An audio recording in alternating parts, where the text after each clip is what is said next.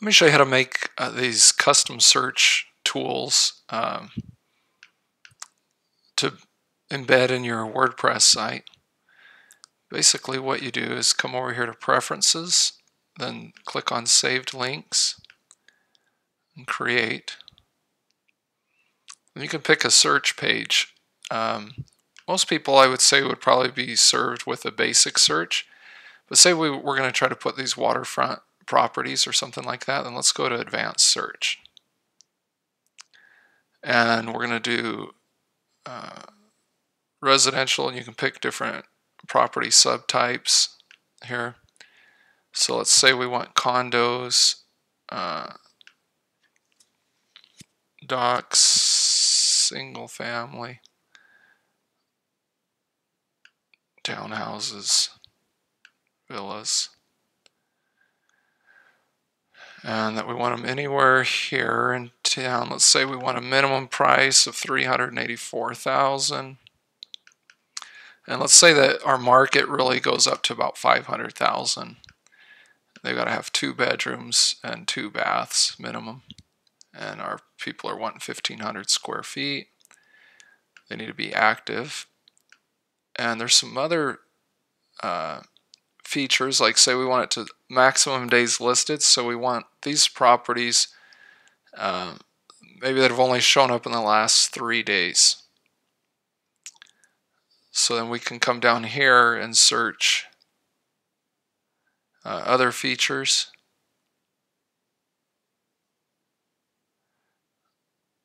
Let's see here.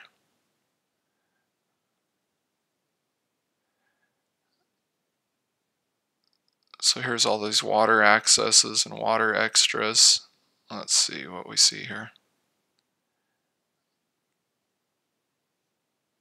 And water views,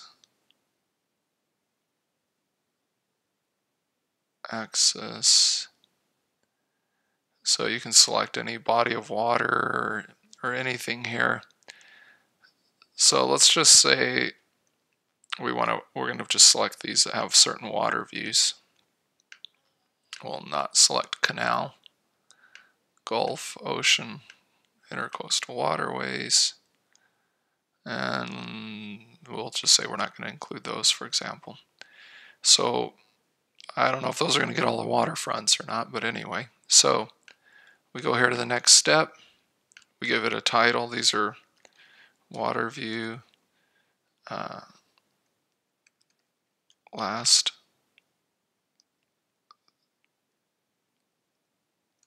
3 days. And then it's given us a link. If we want to add some meta tags or some keywords here, then that's fine. We can even put a subheader here that says whatever content we want to add here.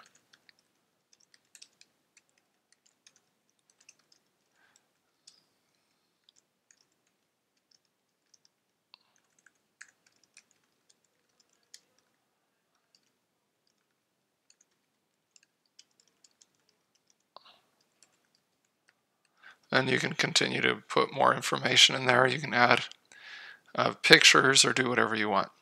So let's save this. And then here's our link, our save link. So let's go here. And these are basically the homes that match that search criteria. So I can come up here and copy this URL. And if I want, I can put it down here on my website, say put a series of links here that by price range or things like that.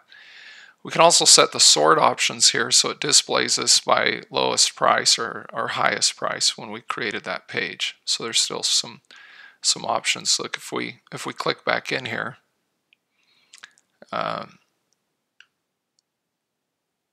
this kind of tells us what our options were. And we put the most expensive to least. Looks like there's some other options here. We can put like the bedrooms or square footage or oldest to newest or something of that nature. Say we want to do the newest listings. Okay, so we update that. Okay, so it was 469, 429, and 387.